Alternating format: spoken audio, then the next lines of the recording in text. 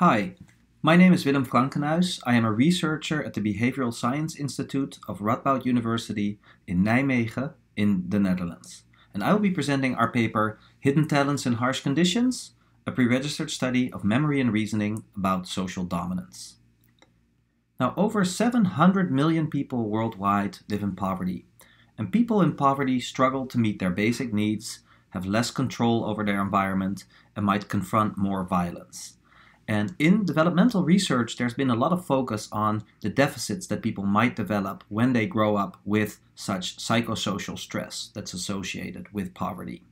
Now, in our research, we take a different approach. We focus on hidden talents. And so hidden talents are skills and abilities that people develop in response to adversity. And we call these talents hidden because they might not be measured by the standard instruments that are used in psychological research. Now, we think it's really key to get insight into these hidden talents because they can help us provide a more well-rounded understanding of the skill sets that people develop in harsh environments. A better view of these hidden talents can help to reduce self-fulfilling prophecies and stigma that's associated with growing up in harsh conditions, and they can help us create suitable learning and work environments for people who have grown up with adversity. And so in this particular paper, we looked at memory and reasoning about social dominance. And we hypothesized that people who grow up with a lot of violence might become particularly good at memory and reasoning about social dominance. Now, we tested this hypothesis in 199 participants, 99 people from a community sample in the Netherlands, and 100 students of Radboud University, and the sample included both genders. And so the way we measured social dominance, memory, and reasoning was using what's called a transitive inference task. And transitive inference is the ability to derive a relation between items that have not been compared before. So you might know that A is greater than B and B is greater than C and so on, but you've never seen B and D compared before in this example. However, if you assume that the relationships here are linear, you can infer that B is greater than D because you know B is greater than C and that C is greater than D. And so we used this task to see whether people could better memorize and reason about social dominance if they had grown up with more exposure to and involvement in violence. And so the way that the social hierarchy looked in our study was as follows, but people wouldn't actually see the full social hierarchy. They would see pairs of individuals, so-called dyads. So for instance, a participant would see this. And then they would see these other dyads as well. And we would have a learning phase where participants would try to memorize these dyads, and some people could do that rather quickly and others took longer. And then we asked them about two individuals that they had not seen compared before, who would be socially dominant. And they could infer this based on the relationships that they had seen and also memorized.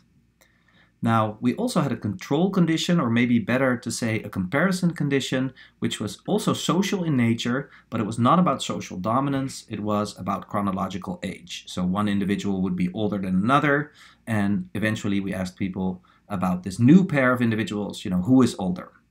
Now, what the results look like is a bit complicated to summarize in a few statements, but I can summarize it as follows. On the reasoning questions, we found that exposure to and involvement in violence did not predict performance. We did find that the student population did a bit better at the inference question than the community sample.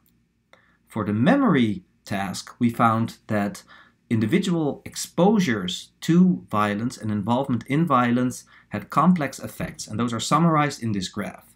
And the message of this graph is that the childhood exposure to and involvement in violence resulted in worse memory for social dominance relationships, as well as age relationships.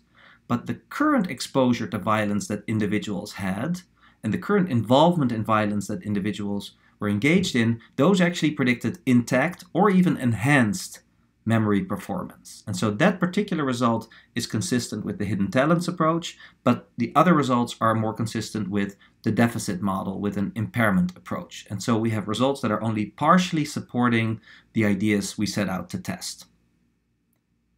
So summarizing, The hidden talents approach is innovative, it's a useful way to study vulnerable populations, and ultimately we hope to develop a more well-rounded views of the skills and abilities that people develop alongside their deficits potentially, and we want to leverage this full profile in designing learning environments and work environments for people who are affected by adversity.